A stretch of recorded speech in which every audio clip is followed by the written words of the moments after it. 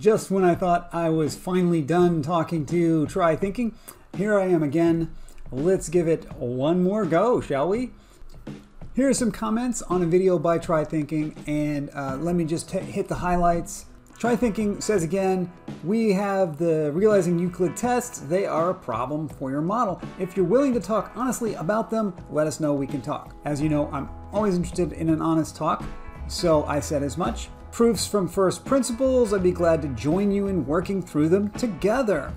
Okay, I'm not going to be doing the style of proof that you see Bev doing, but instead what I will do is follow along with the predictions of the various models. Bev says, I'm up for you to explain with whatever means you have at your disposal. Okay, so let's give this a try. The goal now is to lay out in extremely simple terms how the realizing Euclid test reacts to the two main hypotheses that we are discussing. So you've seen in here, Bev referred to something as my model, as in, my model, and I stress that I'm not claiming to own any particular model.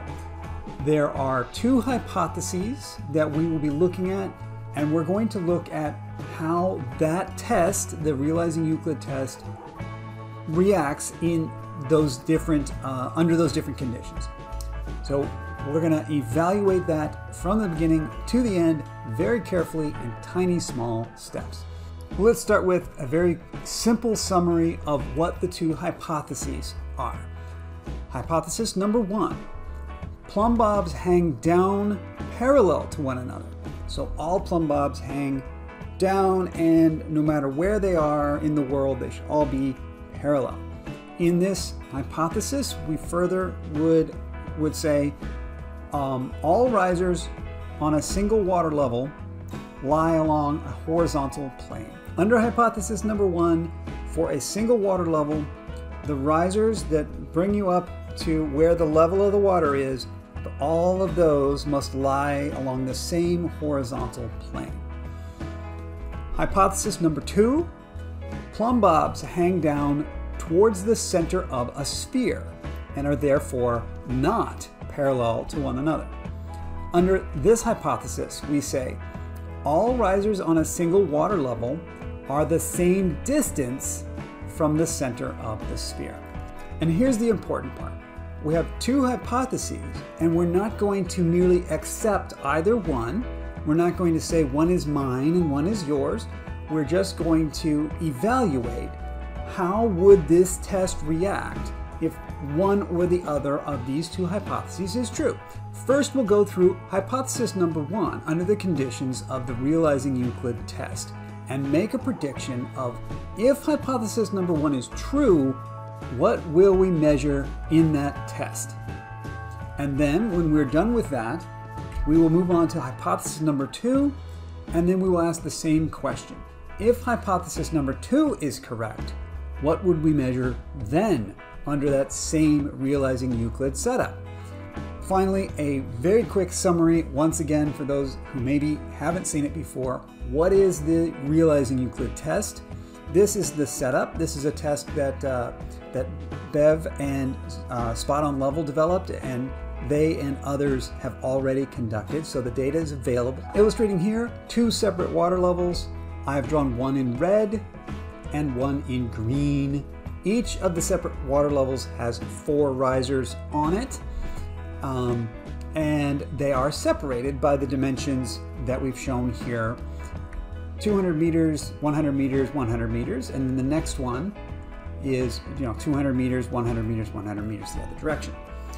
These pair of risers are going to be very close to each other so that it'll be easy to see the water level side by side of those two. And then 100 meters away, there's another pair, and we can compare those. What I'm going to do is I'm going to be asking for predictions. We're not doing the full scientific method here, but we are pulling aspects of it so that we can illustrate how the test part of the scientific method applies here in this situation. We are going to have a hypothesis. I've illustrated 2 of those. we're going to have a prediction. Based on this setup, we're going to make a prediction, and then ideally after the prediction, then we would do the test to see whether the prediction was correct or not. So what I want to do with this video, and it will be a series of videos, we will make the predictions. So we'll make the prediction under hypothesis 1, we'll make the prediction under hypothesis 2.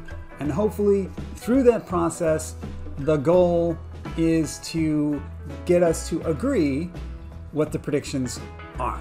What I've put together here will be a series of exercises, a series of questions that I am trying to break this down into the simplest possible step-by-step procedure. And I'm going to ask you, the viewers, to participate. So I will make short videos where I outline some questions, and then I will kick you to a Google form where you, the viewers, will answer the questions to illustrate that we are on the same page, that we understand each other. I am a little worried that people are going to say that the questions are condescending, that it's insultingly simple. The goal here is to make steps so tiny, so small, that there is no possibility of disagreement on them.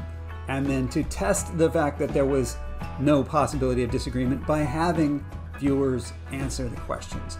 So I'll ask you, please try not to be insulted if they are too simple for you, and don't be insulted if it's not clear for some reason. Just ask for clarifications and I'd be happy. They're not supposed to be any trick questions here. They are supposed to be very simple steps along the process towards making the ultimate prediction. What will follow is a series of very short videos along with Google Forms where you can provide your answers. Bev, I am calling on you to please fill out these forms. That is how we will join in working through them together. Just answer those questions, fill out those forms, put your name on the form for me so that I know that that one's yours. I will put the next video right up there, and also I'll put a list of all of the Google Forms right down in the description, right down there, so you don't even have to watch the videos. You can go straight to the forms. They actually have all the information you need to fill them out. You need any explanation though, watch the videos that will describe each one, particularly the first one, which should be floating right above my head already. All right, I'll see you in the next video.